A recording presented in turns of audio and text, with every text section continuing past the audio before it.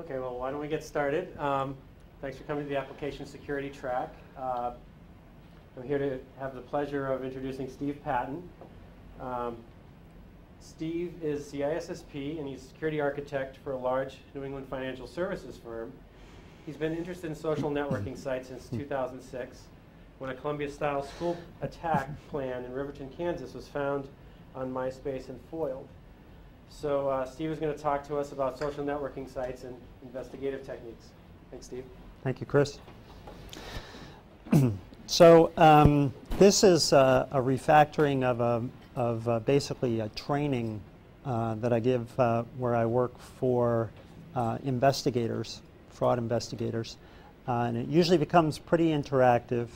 Of course, when it becomes interactive, it blows out to about 2 hours. We have about 50 minutes. So, but I do want to encourage questions if you have any. So feel free to make it interactive if you've got something you want to delve into. I'm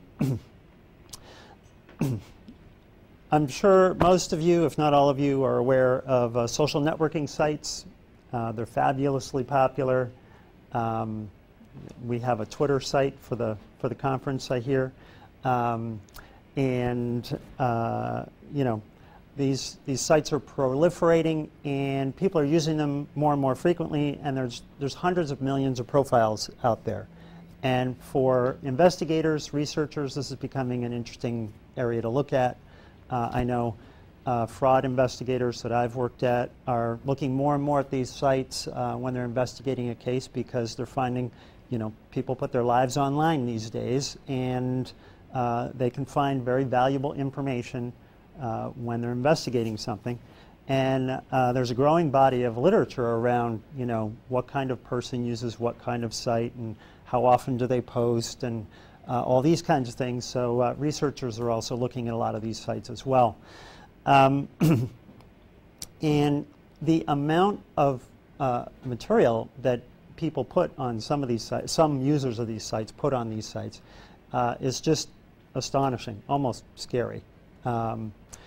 As Chris mentioned, I became interested in this area when there was a Columbine-style attack plan found on a MySpace site, and it was shut down, and it hit CNN. And I said, you know, I'd heard of MySpace, but I'd never really been there. And but I started poking around this, and my first foray into this was to go to a local library presentation put on by the local police about internet safety.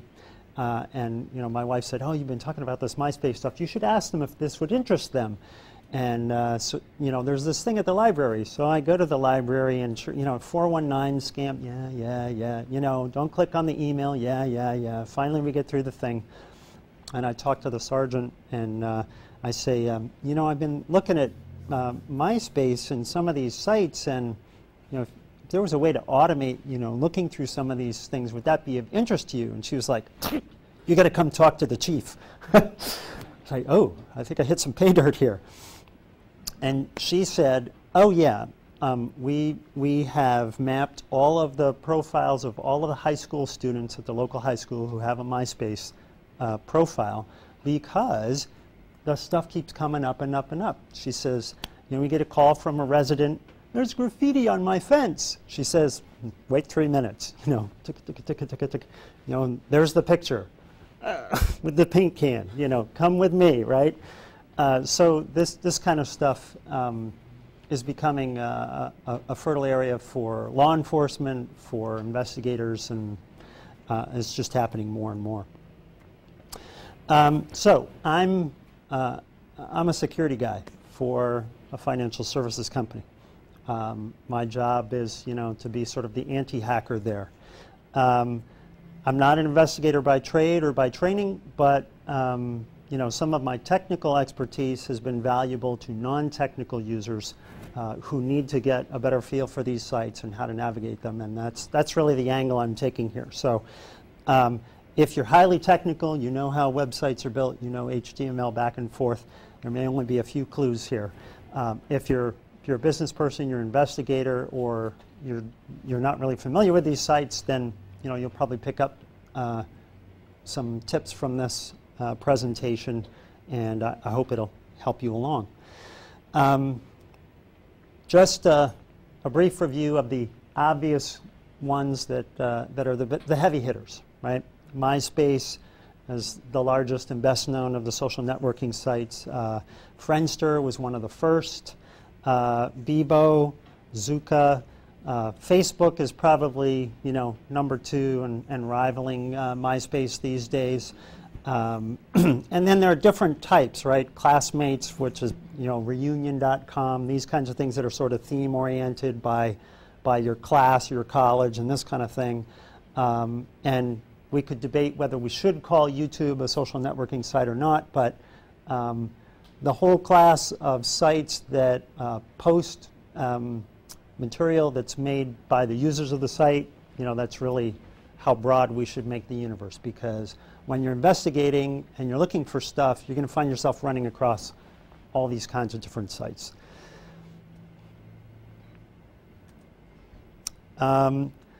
A lot of material can be found on the blogging sites, and they're usually not considered, social networking sites per se, but I know many in this room would be familiar with Blogger, WordPress, and so forth. Those are areas you got to look to if you're looking for material, if you're looking for historical information, if you're looking for context about a person, right? You're going to find that in the various ways that they express themselves, and it may not all be on Facebook. There may be other places you've got to look. Also, the lines between the sites can be pretty blurry. I mean, you can have a blog on MySpace. So these are not hard and fast categories. The kind of stuff you're going to find, photos, friends. You can map friends. There's a tool that that I just recently saw, I think from somebody in Britain, that will delve into profiles and do multiple layers and show you maps of friends and draw the lines between them. And so there's an emerging space for tools for mapping these kinds of sites, seeing what the relationships are, seeing where there's a circle of friends, this kind of thing. And more tools are coming out around this area. And you're going to find all kinds of information related to this, photo albums, video, blogs, messages between users in the circle of friends.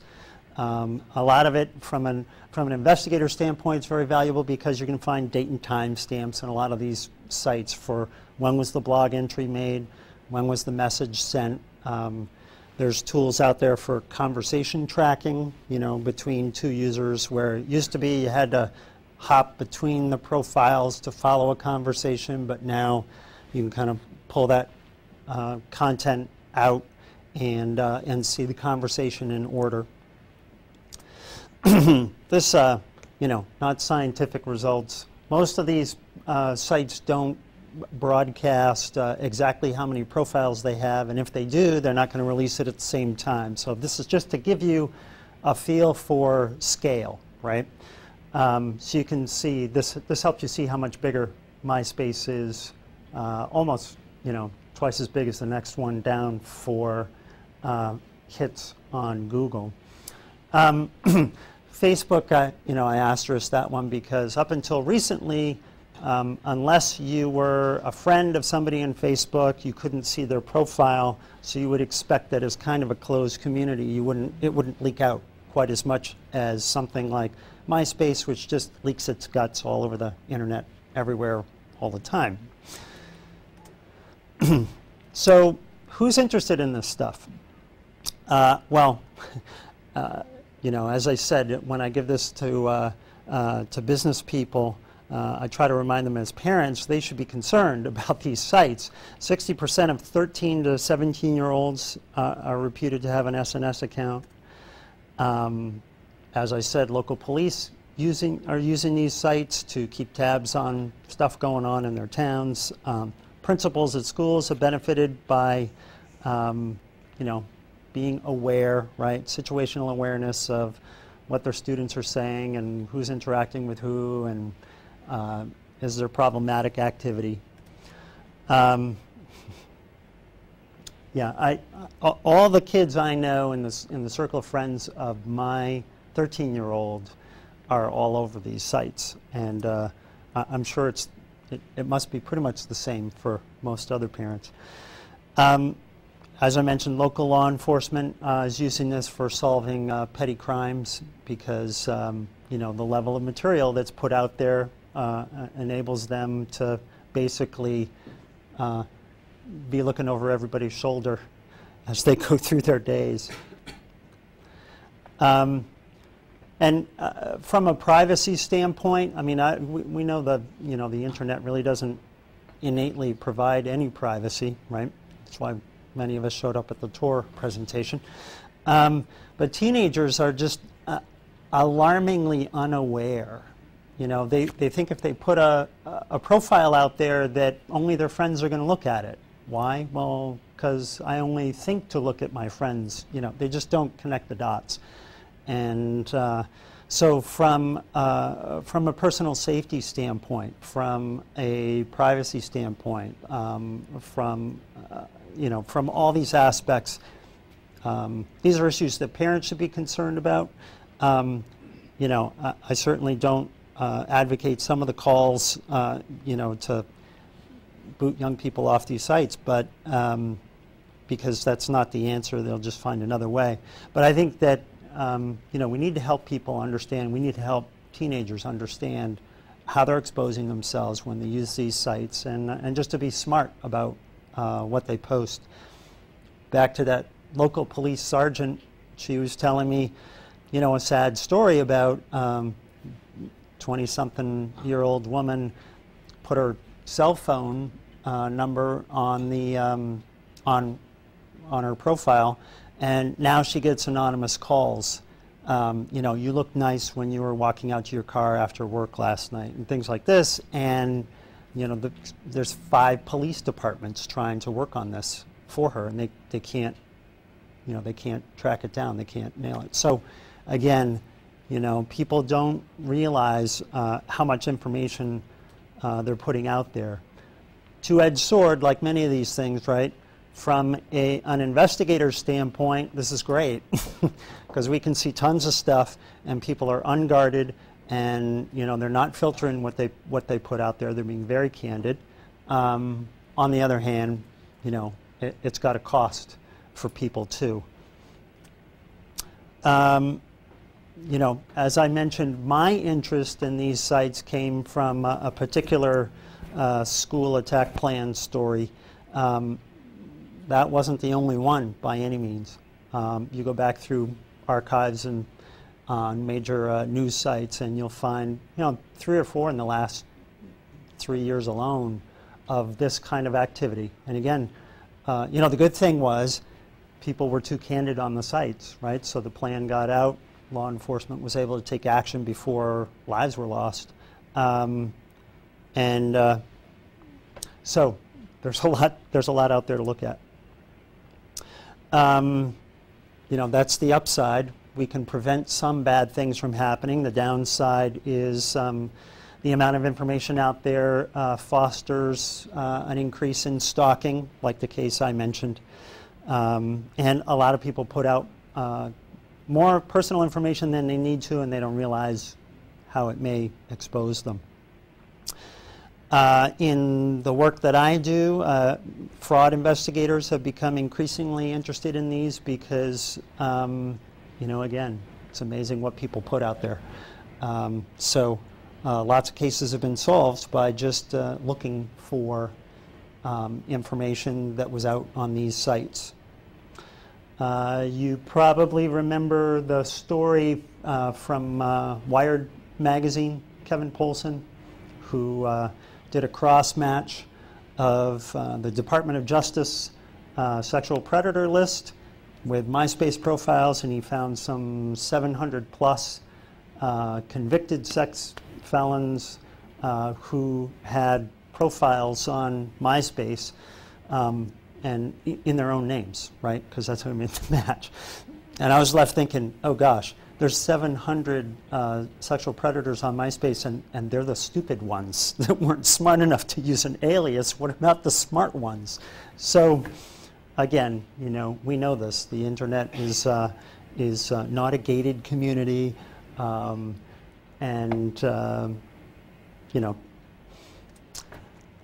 there you go. For those of you who may be new to these sites and you're thinking about doing investigations on these sites, there's some cautions you should be aware of. The profiles frequently have inappropriate content. It's a felony to download child pornography, even if you're not intending to. So you can come across content that, strictly speaking, is illegal content. If you're doing investigations in a formal setting, say for a company or something, you're going to want to have procedures in place to deal with this. You're going to want to think about this before it happens and have a plan, not wait for it to happen and then call corporate counsel, what do we do, right? So this is usually the area where when I'm doing the training, a significant amount of conversation ensues because the corporate attorney in the room is kind of taken aback. Well, how could it possibly be that in the line of duty, one of our employees would come across this material? But, such as it is, it's the internet, and that is a risk. The guidance that I've heard formulated that I think is responsible, but I'm not an attorney, is, if you will, a best practice would be to log when you're doing an investigation, right? If you come across problematic material, talk to your supervisor, clean it off your machine, clean the cache, this kind of stuff, right? Document that. And that way, if it ever comes up after the fact, you're clean with your management. I was doing an investigation, I wasn't just surfing at lunch, right? Came across this stuff, cleaned it as soon as we saw it, you move on. But again, giving a little bit of thought to those things before it happens is the best way to handle it. In terms of managing your time, just do the math, right? Some 150, 180 million profiles, maybe more at MySpace. And on down the list. We're talking hundreds upon hundreds of millions of profiles and pages and just material, beyond what you can paw through. So as an investigator, you're going to want to, think about, okay, if I'm looking for something in particular, I'm going to search for 15 minutes. If I come up empty, I'm moving on. There's nothing to catch here. Because, you can blow a whole day and not really produce anything if you're not kind of disciplined about it and come at it with a reasoned approach. Again, there's a lot of problematic content on these sites, and for the non-technical user, a lot of the problematic content is going to be invisible to you, right? It's going to be JavaScript, it's going to execute in your browser without you knowing it, or it's going to attack one of your plugins, like the Flash plugin or something of this nature, and you're not even going to see what might be happening to your machine. So you really should consider some way of segregating investigative work from, say, normal work if you're on a corporate PC or a personal PC. Suggestions would include using something like a virtual browser, start it up, do the investigation work. When you close it down, you throw it away. Or even I was having a conversation this morning, and separate machine in a separate cubicle, only used for investigations. Maybe it's periodically re-imaged just for safety's sake, right? But separate this kind of web surfing from normal work-oriented web surfing or your other kind of work, because this is a walk on the wild side, right? From a corporate computing perspective, this is not what's expected. I remember the first conversation I had with our corporate counsel, where it was like, what do you mean they could come across this stuff? and trying to explain. They're investigators. They'll go where it takes them, and, it could take them anywhere. It's like, oh, what do we need to think about this? So it's like, okay, here's a lot of things you need to think about. So in a corporate environment, looking for material on these sites, that's often a place that management hasn't thought about, and what you don't want to find is that all of the investigators' machines get baked and they're all cycling through the help desk and getting re-imaged over at desktop services or something because a little bit of planning wasn't done. And again, final caution: if you're doing this in a corporate environment and you're especially if you're not technical, there should be some procedures that are worked out, like logging when you're doing investigations. So if you come across illegal content, you have cover, and things of that nature. Is there any questions on that? So some suggestions that I have in terms of time savers is I like to work my searches down in Google until I'm down, well below 1,000 links. When I'm down around 400, 500 links or less, then I figure I'm hitting gold. If I'm up in the 10,000 range, then you're picking up targets in the wrong zip codes, states, and so forth, and you're really not honing in on where you should be. From a time perspective, again, if you're technical and you spend time with these sites, I don't need to give you any advice there. But if you're more on the business side and you're just stepping into this stuff, set a time limit, right? So that if you're not finding what aligns with the investigative clues that you're trying to follow up on, you cut your losses, because the internet is huge and you're not going to get through it all. From a safety perspective, again, back to just safe browsing, don't randomly, promiscuously just click on all the links as you're going through these sites.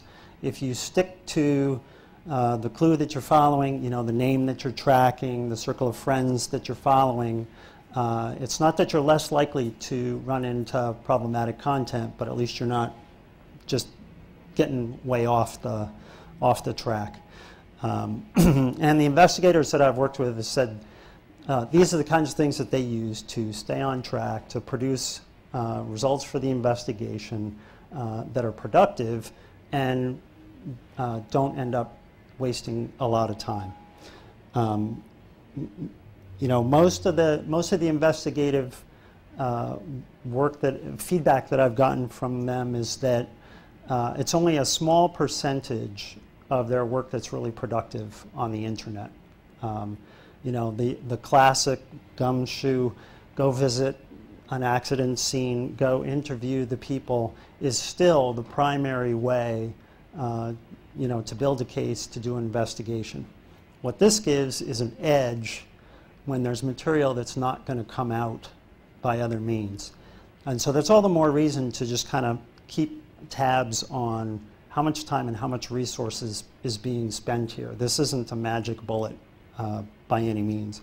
And any of you who are familiar with these sites knows that in some respects the quality of their content that you're going to pull back on these sites is lower than you'll get in real world interaction.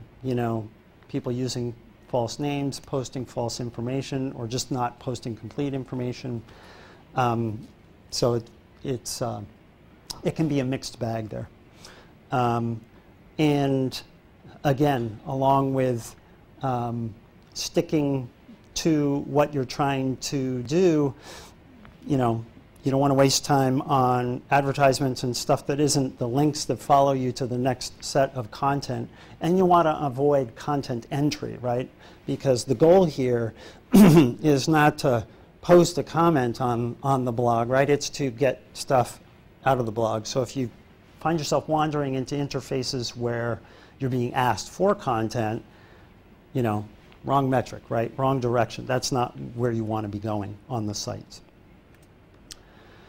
So when you're actually laying out how you're going to navigate these sites and collect information in support of an investigation, there are a couple of things to remember. If you're not familiar with these sites, you have to remember that the profiles are very dynamic. I've seen over and over and over again profiles where the profile gets a different background and different color scheme every day. And some of the content is changing on the profile every day. So if this is part of an ongoing investigation, or if this is part of building a case, you may need to visit every day and take a snapshot, because the key data, you can't assume that the key data you need is going to be there 3 weeks later.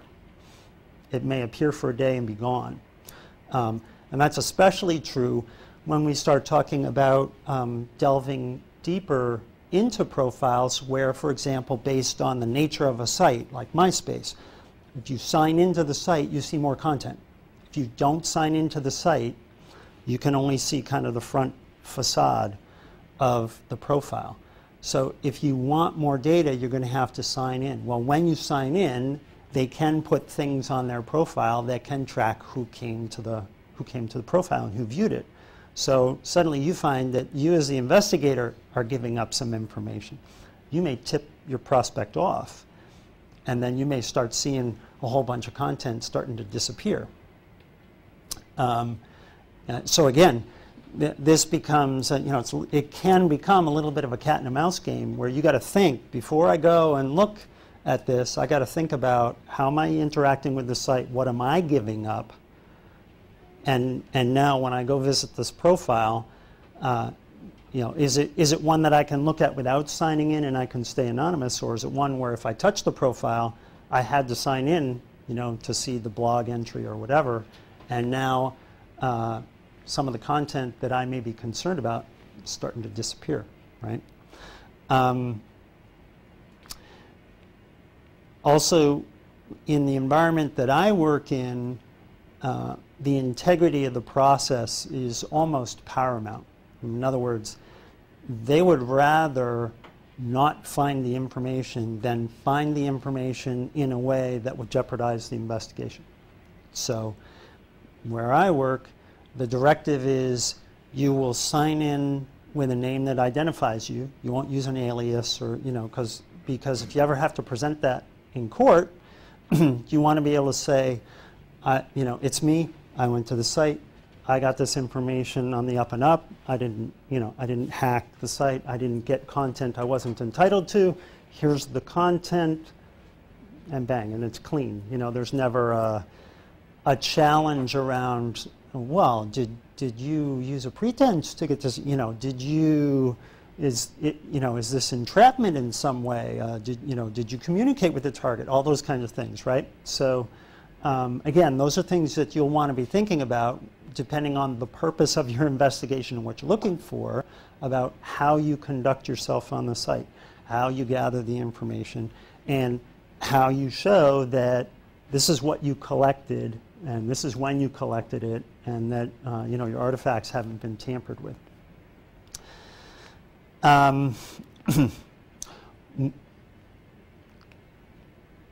When you visit these profiles, you've got to remember, they call it a web for a reason, right? It's all interlinked.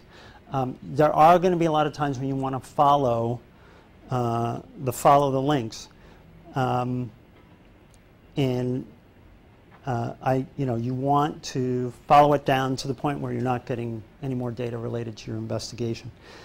I'm not going to spend much on this because this audience, I'm sure, is very comfortable with searching.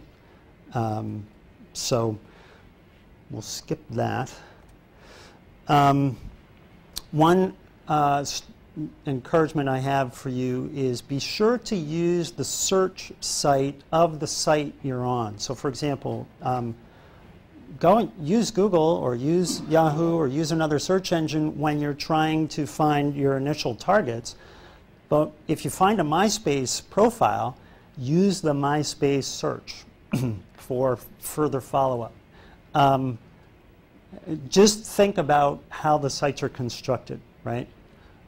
When the MySpace search engine traverses its site, it has direct, unfettered access to the back-end database, right? Because it's the same site. It's the same database. So you may find either that there's more cached material there than Google can see, right? Or more historical information, or more hits that weren't spidered by Google that will enhance your investigation. So don't limit yourself. Oh, I searched Google, I'm done, or I searched Yahoo, I'm done.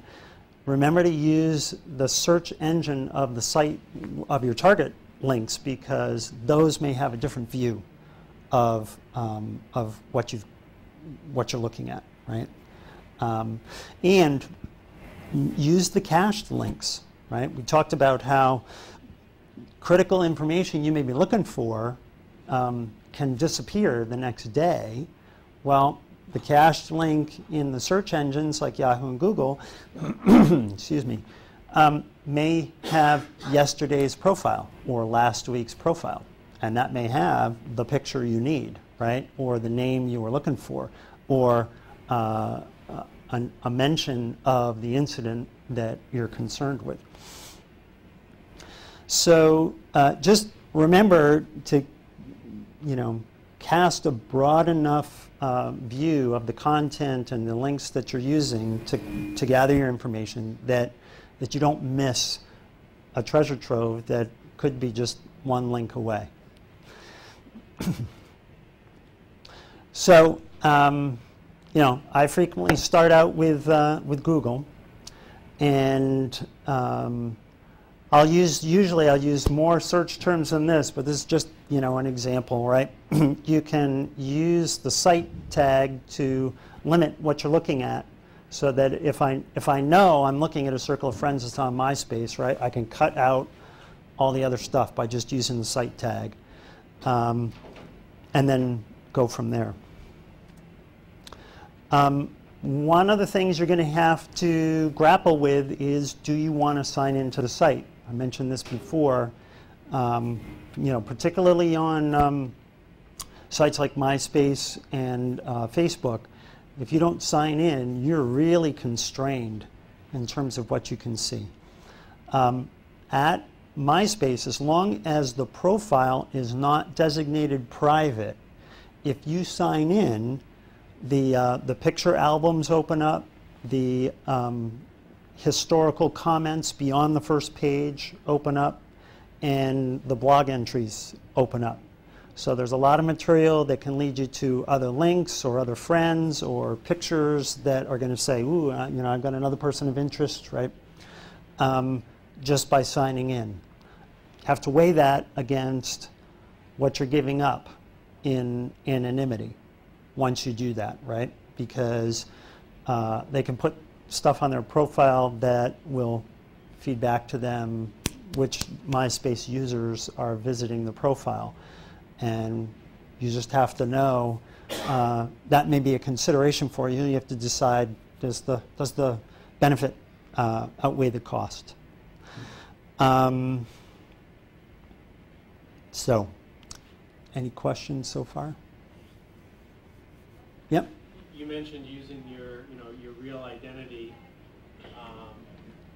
so that you can say, there was no pretext. I wasn't trying to be someone's, pretending I was their friend in order to get them to leave a message or something. Yeah. But it seems to me if you're using your real name and that's showing up there, that puts yourself at risk. I mean, what about just logging? I'm opening a MySpace account as blah blah blah 72, and a name that is clearly not pretending to be anyone. They could claim to be pretending to be anyone and using that. Is that something that's... So I'll try to repeat that for the tape since I've got the mic. But basically, are you putting yourself at risk by using your personal identity when you sign into one of these sites for an investigation, or should you use something generic and put that in the company's investigative log, right, or something like that that says, I was using Investigate 72 as my ID instead That of might be a little different. Steve Patton, right? But, and here is one of those areas where I think if you're doing formal investigations for some reason, that should be part of the policy book, right, or the procedures. Exactly that kind of question should be made clear. My employer landed on, be right up front. Let's not let there be any possible accusation, right, of pretense or pretexting, right? There could be valid circumstances to come at it from a different approach, right? Probably three-letter agencies aren't doing that, but I don't know. So, but I think the key thing from an investigator's perspective is, do you know your boundaries for your organization? Are you following them? And if they haven't asked themselves some of the questions that I've mentioned here, can you escalate that to management and get an answer, right? What should I do if I come across child porn? What should I do if I need to sign in? What should I do if the target contacts me? Do I ignore it? Do I respond? Do I say, yes, in my official capacity for Company X, I am investigating you, or, do I ignore that, right? Those are the kinds of things that should be asked and answered before you begin, so that, you're on solid ground in terms of how you're conducting your investigation for whoever you're conducting it for, right? Other questions? Okay. So if you haven't seen a MySpace profile before, here's a good example,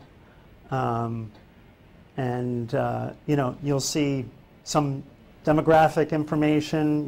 Male, 24 years old, a location. You get a good sense of a hobby, right? You've got some pictures up on the right-hand side there. If we were to scroll down, you'd see pictures running down the profile. All of this, right, from an investigator standpoint, is creating that picture and maybe leading you out of the links and saying, okay, am I in the zone or not in the zone for what I'm looking at?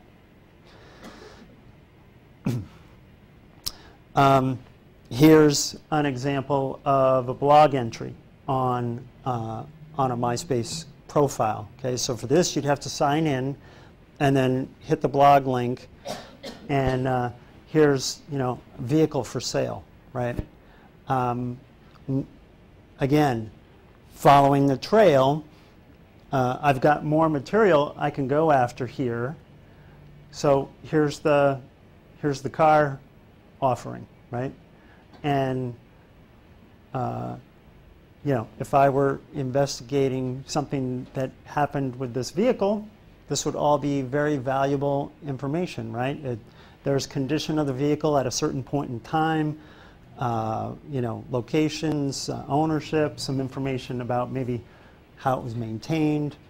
I'm getting a lot of stuff that might be relevant. This kind of stuff is very relevant to the investigators I work with, right? Your mileage may vary. And I even got an email out of it. So now I'm getting more stuff that I can search for, link together. Not all of it's going to be links, right? Some of it may be text, location, phone numbers, and so on and so forth. But this is the bread and butter of putting a case together. One of the search sites I like is ZavaSearch. I've found it. It can be amazing in address information. In fact, ZavaSearch can often give you historical addresses. You'll see 3 or 4 addresses, and then there's a date of when the address was recorded. You see here when it was recorded, so you can almost see, moved from apartment to this to a house back to an apartment, right? You can piece together a lot of stuff here. That thing hauls back addresses, phone numbers, other people at the same address. Scary, And if you hit the map link, bink, right? Ain't the web great? Sometimes I've found the profiles are hard to read. So here are a couple of different ways to make a hard-to-read profile a little bit easier to read. Some of this comes from the fact that sites like MySpace let you choose any color scheme, any font you want, even if it's completely illegible. And some of it comes from intentionally trying to mask some of the information. This first tip, I was embarrassed how I had to find it. You know, I'm a programmer by background, and immediately, you know, delved into, well, change the style and, you know, do view source and clip the style tags out of the HTML and all this stuff, right? And it was the sergeant from the town next door. She said, oh, when we had that problem, we just take the mouse and drag it over the text and it appears, you know, like that. Like, oh, I'll put that in my, yeah, that's good. Thanks. So sometimes the easiest approach is the best. But if the drag and select technique doesn't work, Mozilla Firefox and Internet Explorer both have some options where you can change the style of how the page is presented. That can sometimes get you over the hump. If you're really a glutton for punishment, you can, you know, do view source, clip the style tags out, save the page, you know, and redisplay it.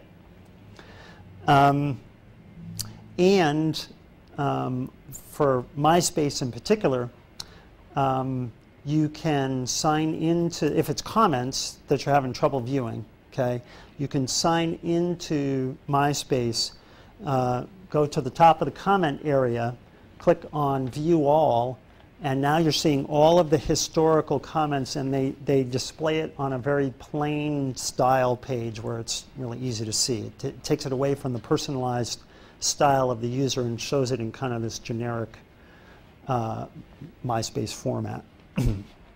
So, you know, here's an example of it. It looks illegible. You can't read the comments, but if you go and navigate to the comment page, bang, you know, the style changes, and now I can read the text.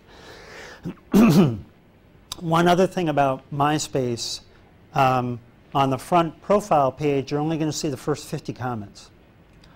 But lots and lots, like when I did analysis of a local high school, some 500 profiles on a local high school, in about a 18-month period, those 500 profiles had 145,000 comments.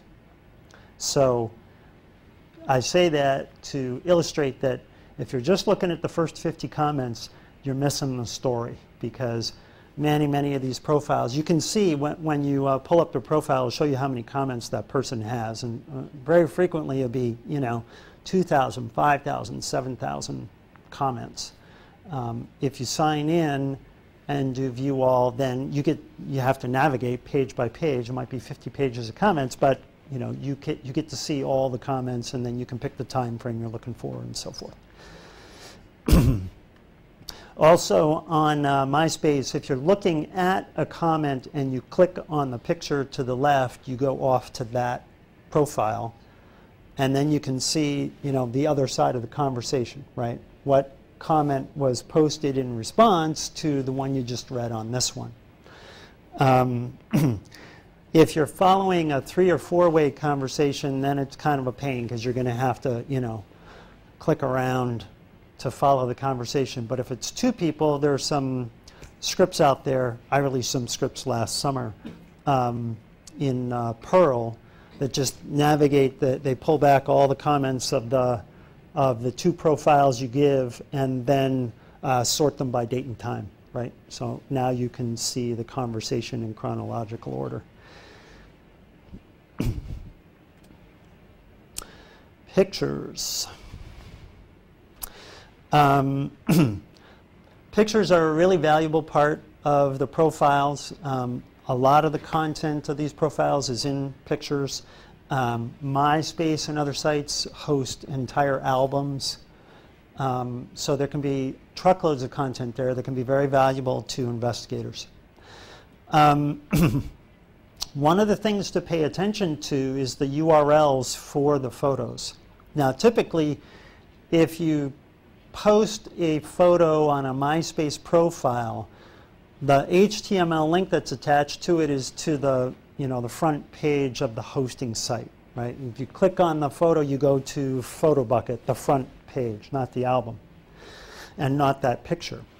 But if you view the content of the source of the page, you may be able to find a lot more content.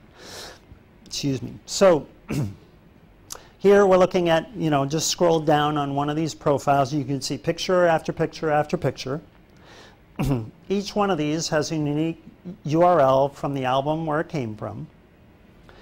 But if you delve a little deeper and view source, you can see the different links for the different pictures. And sometimes, like this 916 one, it has album tags, in the path. You can see album in the path there. So this is an area where you may want to, drag and paste that in your browser and just navigate to the picture, and then see if you can play with the URL.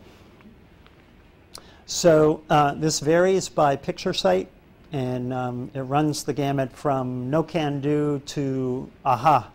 In this case, if you cut the picture off the end of the URL and just leave it going to the album number, you get the directory of the entire album.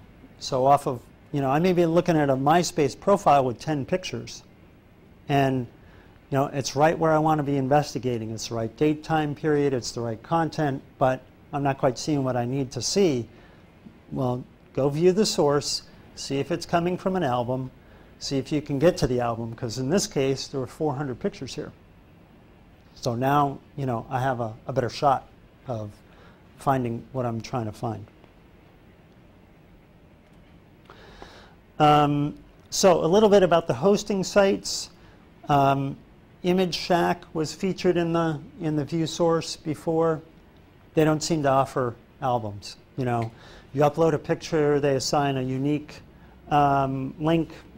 It just is what it is. You can get to the one picture, but I haven't found a way to get between collections of pictures. TinyPic seems to be the same thing. PhotoBucket, on the other hand, does organize pictures into the owner's albums, but the owner can protect them. But not all owners do. So again, this will be, try it, see if it works.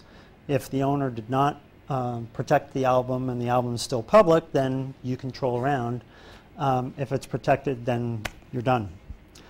We're not doing the bypass access thing here. So some of them are wide open, some of them depend on the album owner, some of them don't offer albums at all.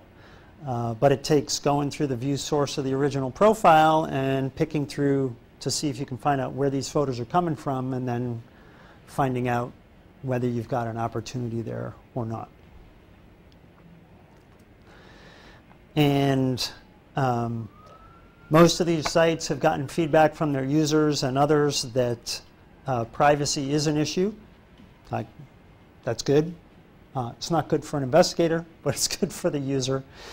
And so in most of these cases, there are ways to lock down the profile and cause the content to become private.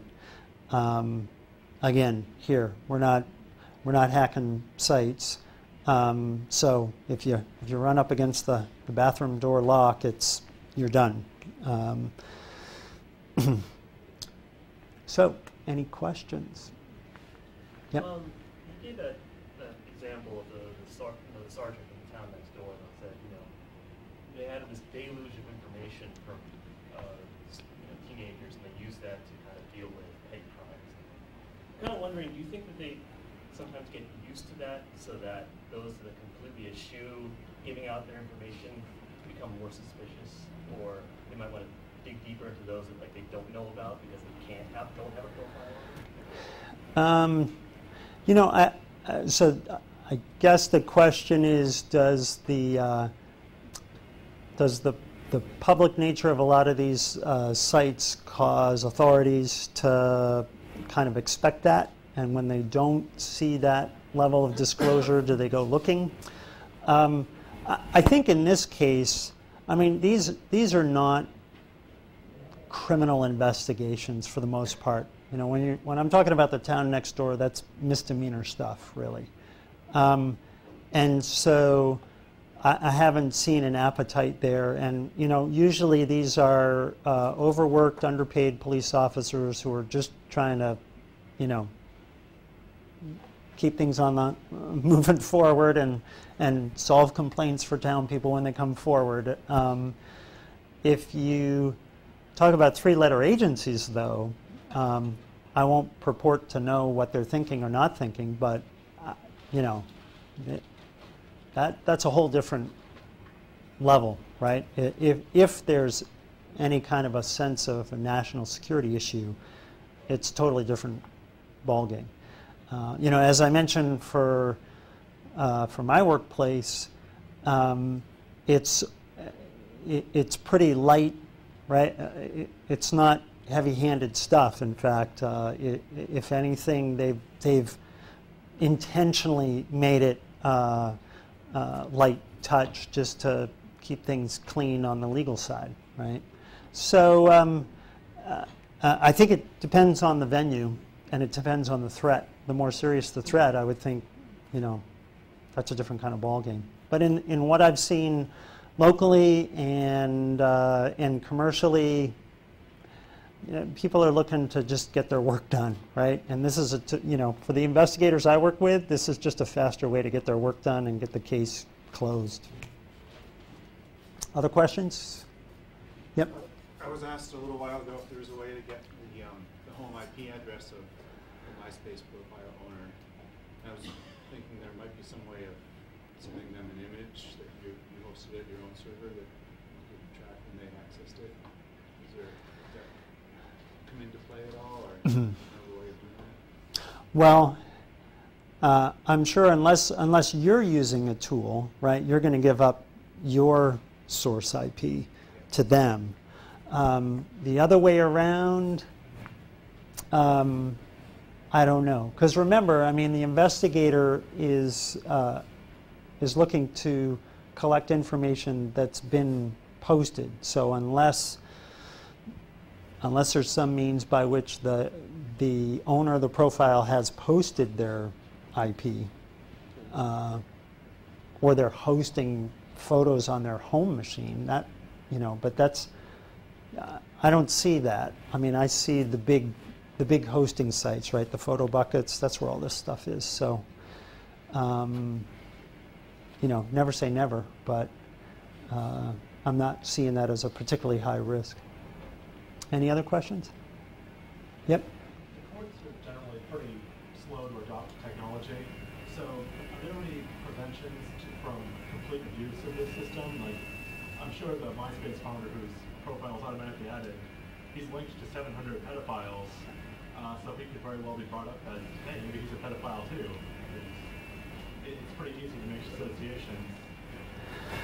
Yeah. On the other hand, when, you know, after you've visited 3 profiles and you see Tom, you kind of say, he's not the guy I'm looking for. You know, it is necessary to interpret the content you're pulling back. And, you know, our investigators, they see it all the time. Just because there's a link doesn't even mean there's an association, right? From a legal perspective, that doesn't make a case. There's got to be, you know, you're standing next to the car, right? You're looking down at the body or whatever that makes the link that really moves something forward. I haven't seen problems yet with guilt by association, but I don't know, never say never. So I think, are we, We're over time. okay.